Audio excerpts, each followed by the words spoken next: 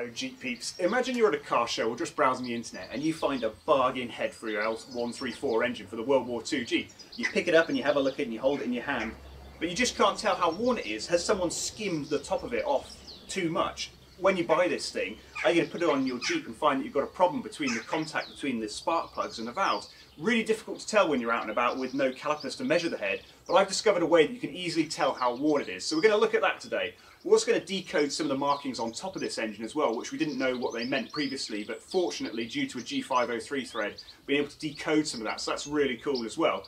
We'll also have a look at some of the bits on the Jeep I've been working on recently, giving us some updates and improving her a little bit as she reaches 1,000 miles. So let's get started on it. First off, peeps, one of the great things about doing a restoration like this is that it's never completed, okay? Because you can always improve on things. Obviously, this Jeep's built with a lot of reproduction parts, or a good number of reproduction parts, but if you leave it unfinished, there's always room for improvement. And that's what I've managed to do here. I've got hold of a really nice new, or should I say, original air horn on top of it. And it shows us an interesting thing about these, actually. This is the reproduction which was on here previously, and you can see it has quite a long cutout here, where it goes underneath onto this tube and underneath this hose, and if you put it on, the hose which is supposed to clamp them together doesn't cover this cutout completely actually, so any sort of dirty air can come inside and go straight down into your engine, okay? And this was an original problem they had in World War II, because in Army Motors there's a letter written in that explains this, and what they were saying is that they used to weld up a little bit here to make sure that no air can go in there. And this is what's happened to this original here. Someone's welded it up a little bit, whereas this repro, built from the blueprints, has this gap here where the dirty air can get in.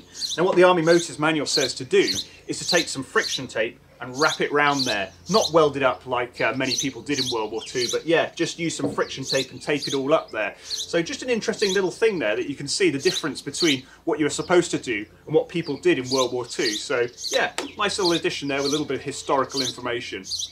Next up, peeps, is a baffling thing. I just thought you might like to see. I'm sure some of you know about this and are aware of it. We call the thing on here, on the dipstick, a baffle, okay, but no one seems to know exactly what it's for. However, I think it's a clever little Willis design item here. If you've got your dipstick out in the dirt somewhere and you don't really want to put it down, you know, where you're going to put it on the side of the Jeep, on the floor, where it's going to get dirty, well, what they did is they just put a little stand on it so that you can pour your oil in easily without having to lose the dipstick or put it down or get it dirty or anything like that. So rather than it being a baffle, because I can't see it being a baffle for anything really, it seems to work much better as a little stand there. So just a little thing I found out there, another nice little design feature on the World War II Jeep.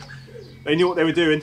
I've improved my World War II hull compasses as well. You can see I've changed over to one with 10 decimal marks on it rather than this one here, which I had on it previously, which just has north, south, east and west. Look, they're affecting each other.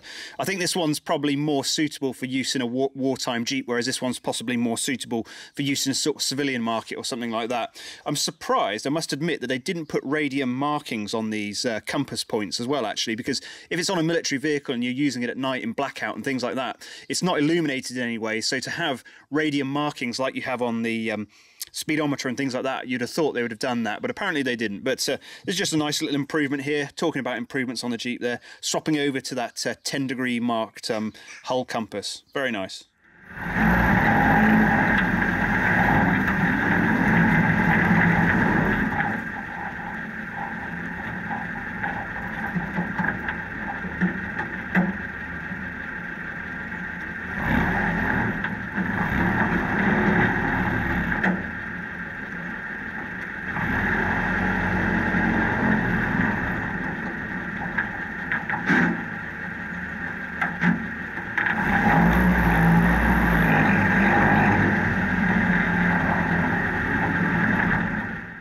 Okay peeps, let's talk heads then. So, you're out at your swap meet or something like that, or you're browsing heads online and you see one, you want to buy it, you want to fit it to your Jeep, you want to swap it over for an original World War II one or something like that, let's say, okay.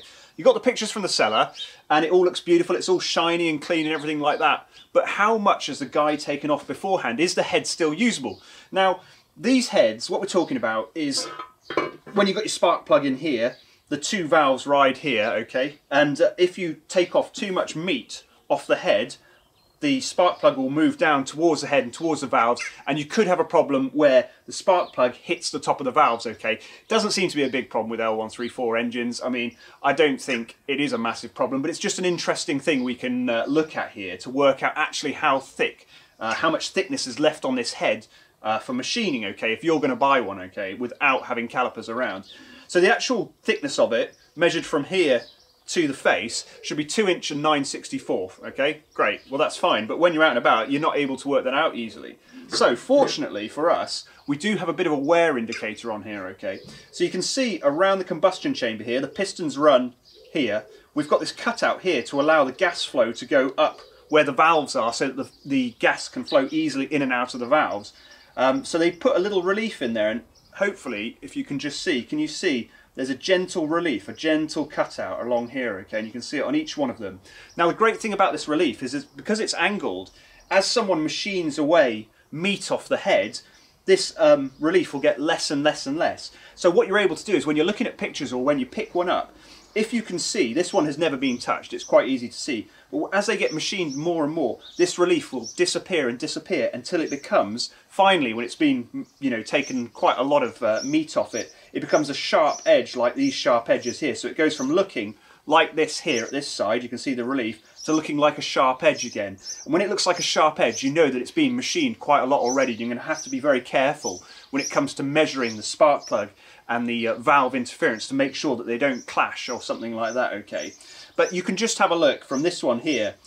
It goes anything from looking like this to being completely sharp, okay? And that's how you can tell very easily with this little wear indicator, which isn't really a wear indicator, it's just something we can use to look at the wear.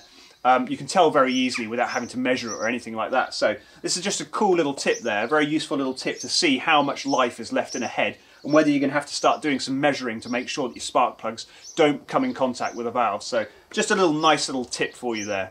The block has also sort of got a wear indicator on it as well, which is really useful for us to tell whether the block has been faced at all as well. Obviously, if it's been faced too much, you can start to have problems with how high the pistons travel. You know, they may come into contact with the head and things like that. Also, valve spring tensions will be incorrect if too much meat is taken off the top of the block. So there's some things there that you want to find out whether this has been faced or not, okay? And what we can use to tell whether it's been faced or not are these original markings here. We can see B, B, B, B. Lots of engines won't have these markings up here. These are the British Army markings put on later, but we do have these markings around the cylinders and beneath the valves. Now, the question is, I've just found out recently, thanks to G503, is what do these actually mean? I thought they were just inspection stamps. So I thought when the inspector came round, he measured them all out and he went, yeah, that's fine, B, B, B, that's my inspection mark or whatever, okay. Well, it sort of is like that in a way, but it's something even cooler than that. This little mark here, you get A, B, C, D, right? And when this block was machined, the inspector came round and he measured these bores to within 0.5 thousandths of an inch. The nominal diameter of these bores should be 3.1250 inches, okay? But when he measured them, he may have found it, say it was 3.1260 or something like that, just a couple of thousandths or 0.5 thousandths of an inch out of the nominal size. So what he did then, if it was between 3.1250 and 3.1255, he would put an A on there. And if it was between 3.1255 and 3.1260 inch, he would put a B on there, and so forth down to C and D as well. So what this means is that these bores here could then be matched with an exact piston. So you get A, B, C, D pistons as well from the factory. So this engine then is a B, which means it's 3.1255 to 3.1260. It would be matched with a B piston assembly. They would look and they would see the Bs and they would match it with a B piston. So it would be accurate. The bore and the fit would be accurate to within 0.5 thousandths of an inch, which is really, really impressive if you think about it. Has anyone ever seen one of the pistons, a standard size pistons with an A, B, C, D on it? I would be really interested to know. I found my GPW block also had these marks on it as well, so it looks like Ford and Willis were both doing this. But now we know, thanks to someone on G503, what these markings mean on there. Pretty cool, eh? Well, I thought that was pretty interesting information. So next time someone mentions old Jeep tractor engines to you, you can remind them that they were matched with the bore and the pistons to 0.5 thousandths of an inch. Let's see what that looks like.